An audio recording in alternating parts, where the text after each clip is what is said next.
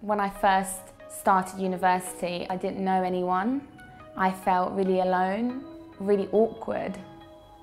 I remember one day I was stumbling across YouTube and I found videos of people strength training and going to the gym, and I didn't really understand it because it was never something that I wanted to pursue. Then I just went ahead to the gym. I didn't know what I was doing, but I just dived straight into it. And I realized that over time, it became not something that I had to do, but something that I wanted to do. It was my form of escape. Not only did I physically get stronger, I mentally found something that I was good at. I realized that everything else just kind of flowed in my life.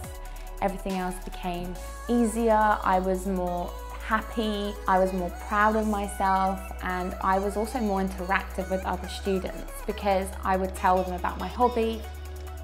You need to be physically and mentally happy and healthy in order to pursue a career in anything in life. Because I was so active, it kept me so sharp in school, and I would study harder, and nutrition plays such a vital aspect in not only feeling good, looking good, but also being mentally alert. I think as a student, you definitely forget to eat. You definitely eat the wrong food. I made it a priority to eat well. I made it a priority to look after myself and my body. I was so much more focused in my seminars. I was definitely more alert when the teacher was speaking and asking me questions. I found that with just a little bit of time and organization, that meal prep became key to my everyday life. Don't be afraid to explore. Don't be afraid to mingle and speak to as many people as you possibly can. But also never forget to look after yourself.